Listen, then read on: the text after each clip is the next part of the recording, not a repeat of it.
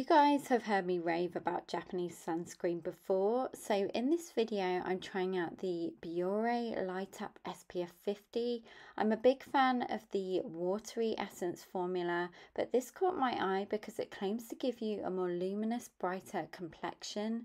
It has a beautiful lightweight texture and it's actually suitable for the face and body. Initially this did have a very slight white cast, but it did sink in pretty quickly, leaving my skin feeling hydrated, protected all day, and look at that pretty glow, guys.